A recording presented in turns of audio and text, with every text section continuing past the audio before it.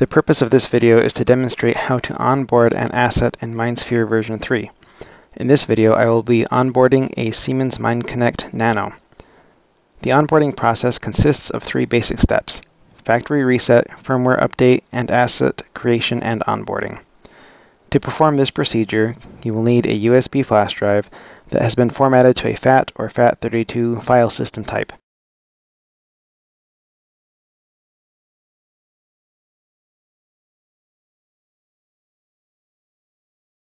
To factory reset the Nano, a file containing a factory reset command must be loaded onto a flash drive and inserted into the device. To create the file, open Notepad and paste this code snippet found in the description of the video. A link will also be available to a working version of this file. Replace MindConnectID with a unique identifier of your Nano. This can be found on the label on top of the device. Save this file to the root of your flash drive as conbox_commands.json. Be sure to check the file name, as Notepad may have added a .txt extension to the file name. If so, rename the file to remove the .txt extension and eject the flash drive from your computer.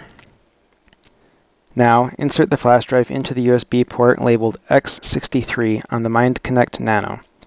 Flashing lights will indicate that the factory reset is underway. This may take some time.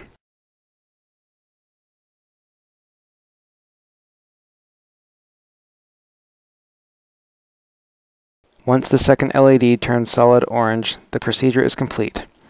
You may now remove the flash drive.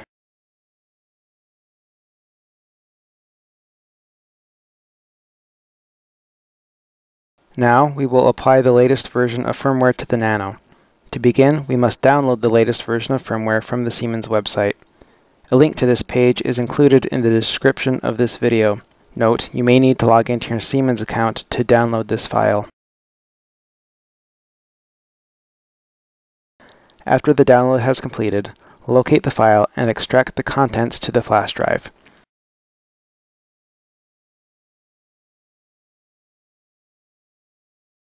You should also delete the conbox_commands.json file you created in the previous step. Once the firmware has been extracted to your flash drive, you may remove it from your computer. Once again, insert the flash drive into port X63 on the Nano. This process should take about 1 minute.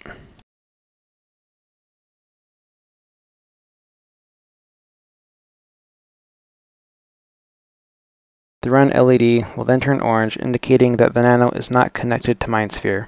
You may now remove the flash drive.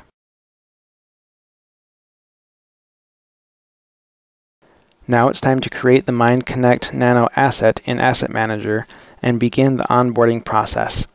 Click on Create Asset and then select MindConnect Nano as the type. Give it a name and a location data if desired, and click Save. Next, click on the MindConnect Nano button right here to begin configuration.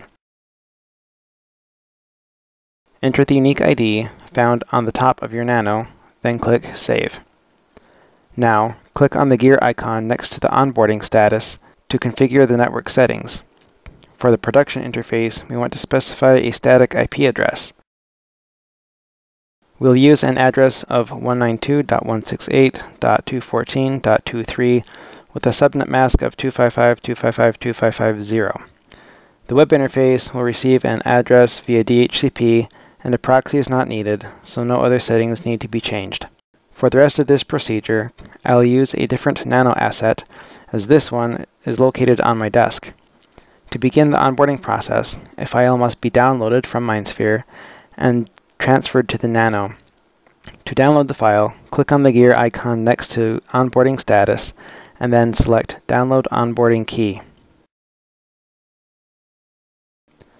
Go to your Downloads folder and copy the .cfg file to your flash drive. Be sure that the file name is exactly correct.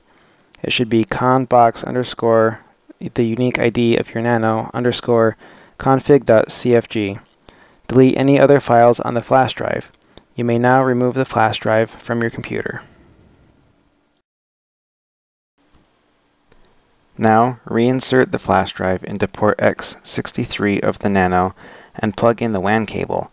If you already have data sources configured, plug in the LAN cable as well to connect your configured assets to the Nano.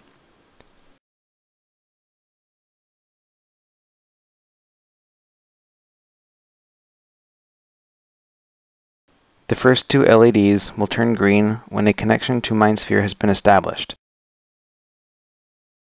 The Nano is now onboarded and ready to begin data collection.